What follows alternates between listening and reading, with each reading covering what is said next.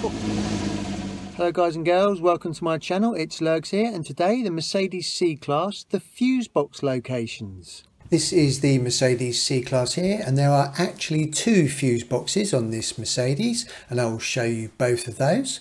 So the first one is inside here, inside the driver's door, and it's behind this panel here. Now you don't want to damage this, so I've just got a flat bedded screwdriver with an old rag around it, and you just prise it out from there.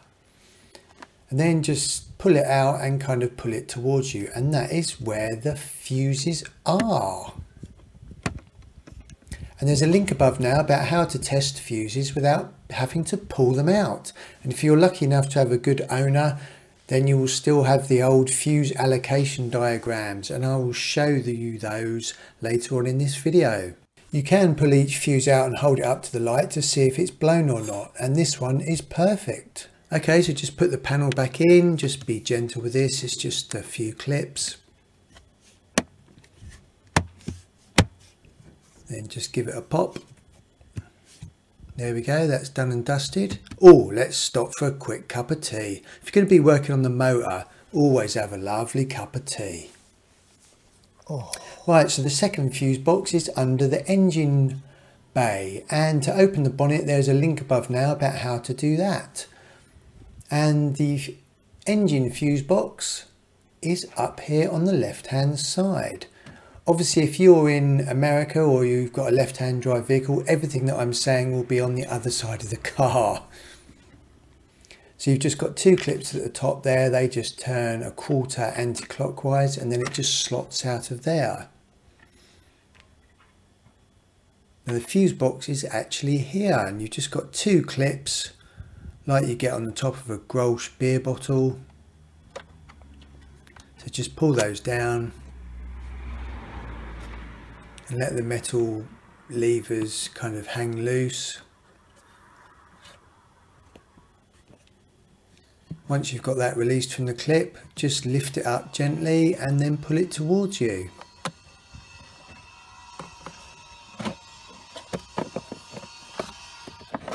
And there we go, that is where the other fuses are, and you've also got some relays in there as well. As I said earlier, there was a link earlier about how to test fuses without having to pull them all out if you've got something that's gone wrong.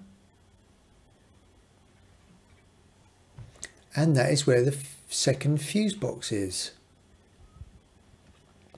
Right, just to put this lid back on, you've got this clip at the back where that sits in, so make sure that lines up with the cover, that it sits on top of there. To just slide it in, make sure you've got a good fit. It should just sit in there perfectly. If it doesn't fit, take it back out and wiggle it back in again. Put the metal clips underneath those plastic divots. There we go, see it's just caught there. And then this one, once it's caught underneath, then you can just raise the clip upwards just to tighten it down.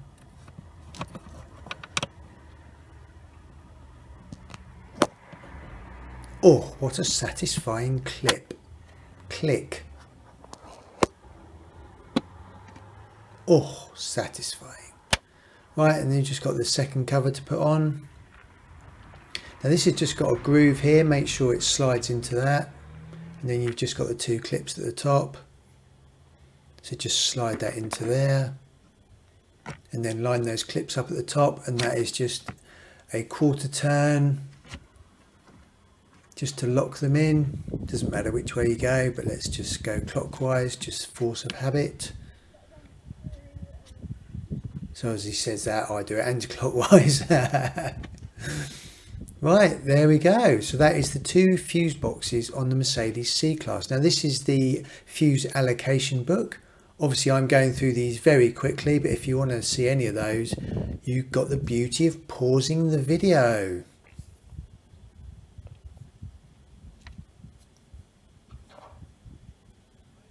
Now not all of these fuses will be on your car, depends on how many gadgets you've got on it.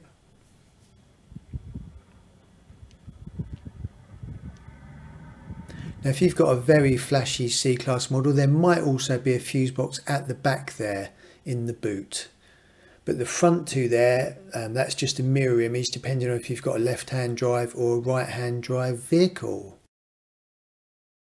If you found that video useful, please subscribe by pressing this button down here. I really do appreciate you visiting my channel, guys and girls.